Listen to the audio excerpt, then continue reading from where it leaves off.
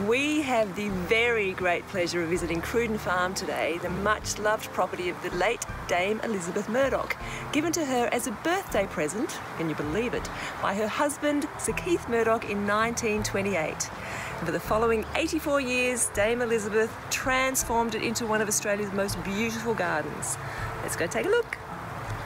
Behind me is the beautiful and famous avenue of lemon-scented gum trees designed by Edna Walling back in 1929.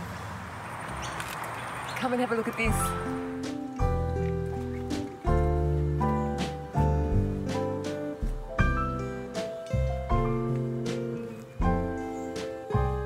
Dame Elisabeth designed these two beautiful perennial borders within this gorgeous walled garden back in the late 1940s, and with the plan that the plants would blossom for about 5 months of the year.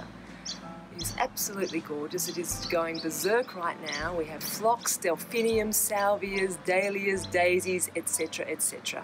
Absolutely glorious.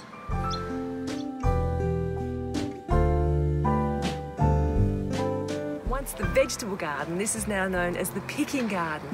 So Dame Elisabeth could fill the vases in her lovely home.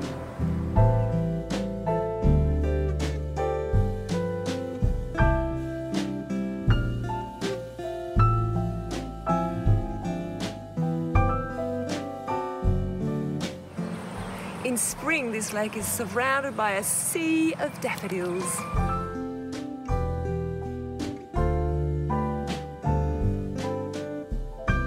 This is one of the oak trees planted when Dame Elisabeth first arrived, almost 100 years ago.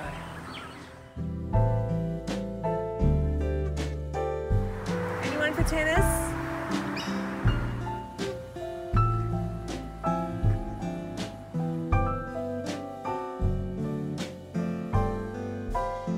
Cruden Farm is open Monday to Thursday each week for anyone to wander through. We have had the place to ourselves, which has been magnificent.